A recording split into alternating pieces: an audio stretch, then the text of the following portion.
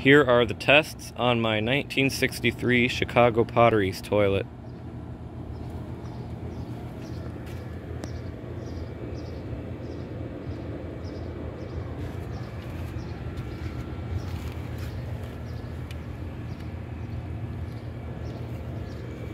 I have it set to the water level in the tank, and I have it using a generic flapper.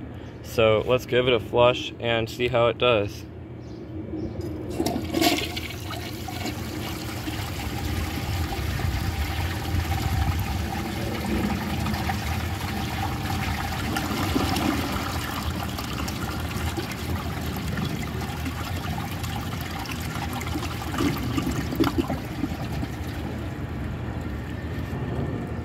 It has a very awesome flush, but I think they could have put that water level about an inch lower and it would have done the same job. So let's test a washcloth to begin with. Honestly, there's no way it isn't going to pass this. So I'll be right back when the tank is full. And one other thing about setting the water level lower, it looks like that's what the previous people actually did. It looks like it stopped about where it is at now. So honestly, I don't even think it needs to go all the way up to the line. Let's see if it can take a washcloth just a little below the line.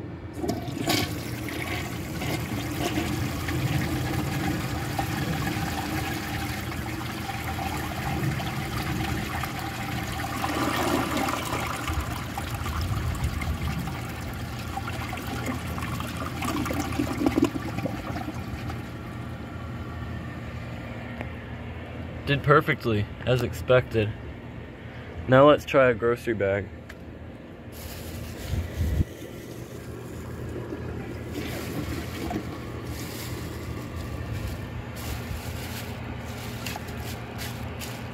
I will be surprised and at the same time disappointed if it does not pass this. So once again, I will be right back when the tank is full.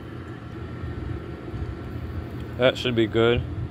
So let's see if it'll take a bag.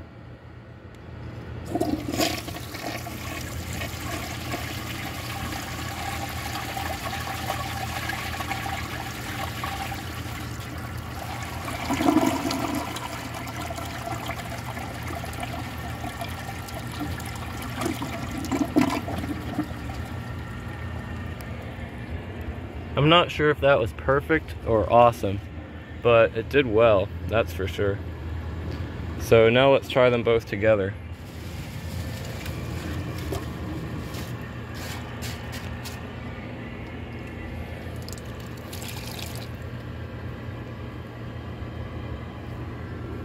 So once again, I'll be right back when the tank is full.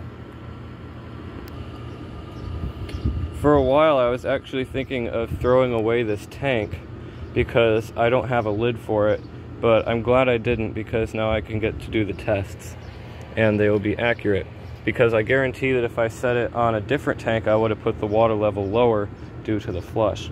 So let's see how it does on a washcloth and a grocery bag. I'm guessing it'll clog.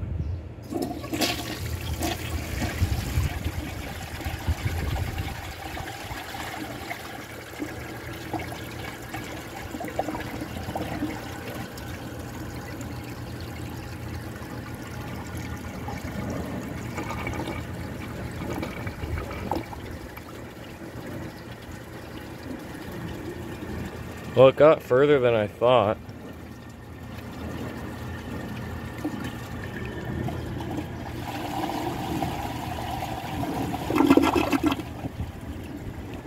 It wasn't really very stuck either. So I'm going to add some water to the bowl and I'm going to try that again. I think this toilet has the ability to take that. Even though it looks like sort of a cheap toilet, I think it's pretty good.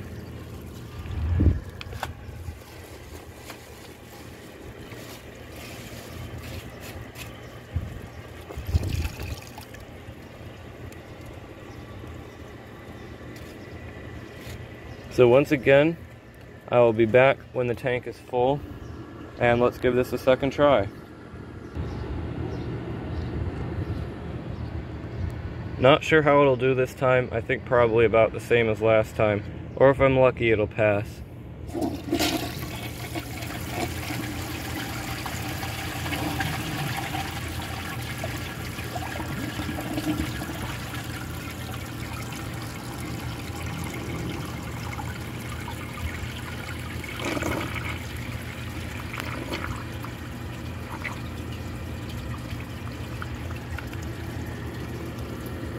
It sure fills the bowl up a lot. I guess that's thanks to the long flush. So I don't think it's gonna go anywhere, but once the tank fills a little bit more, I'll flush it again. I think that's good.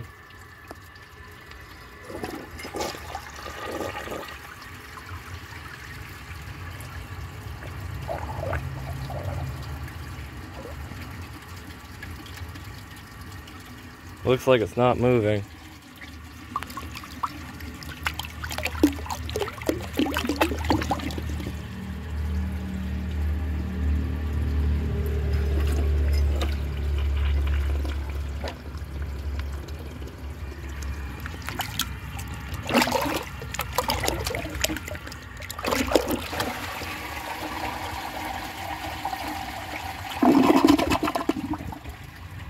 It actually did worse the second time. So now let's try a dish towel.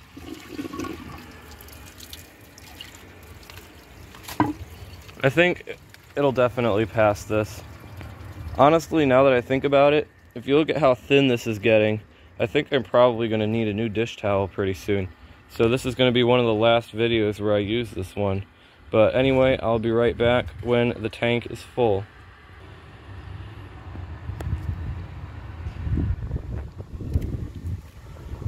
Another annoying thing about this dish towel being thin is that it tends to stick to itself and makes it harder to lay flat. So let's see how it does on a dish towel.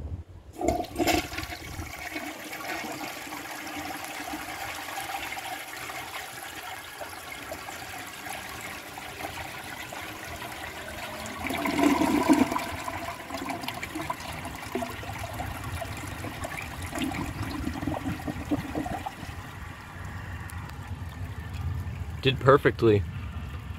It looked like it got stopped up there in the opening, but that's just because this takes a long time to siphon.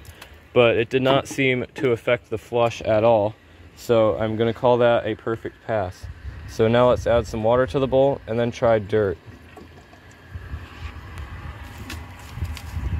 Looks like there's still some water coming out of the room.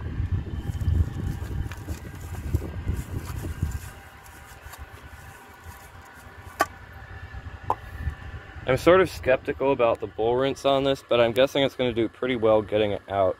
So I'll be right back when the tank is full. So this is where the extra inch of water comes in handy.